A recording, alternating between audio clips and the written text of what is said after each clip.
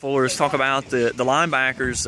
One of the keys last year that Coach Holliday said that had to change and really play much better, and boy did it ever, and you were a big part of that. Take me through the progression of how that it had such a sudden impact on this program and really got that defensive unit back to where it needed to be.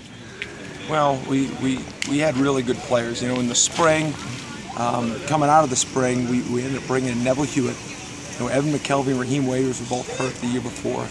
You know, Jermaine Holmes was the one that really changed drastically. He really had a much better year, I think. You know, he didn't play to his potential the year before, and you know, a year more of experience, and you know, so he had a really good year. What Neville Hewitt brought to the table was really important. You know, Neville's a kid that, you know, is a real effort player, and he's really talented.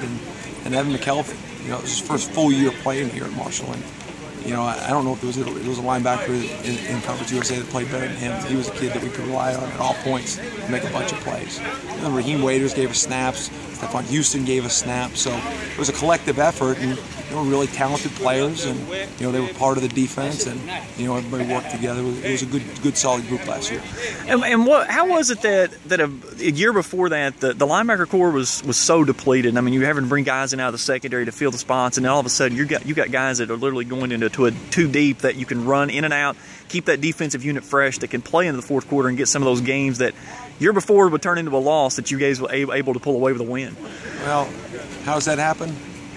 Doc Holliday. That's how it happens. Recruiting, and just constant recruiting, and getting the right players, and that's what happened. And not only on defense, I mean, how they had to deal with that with, you know, Raheem Waiters, Evan McKelvey out for the season.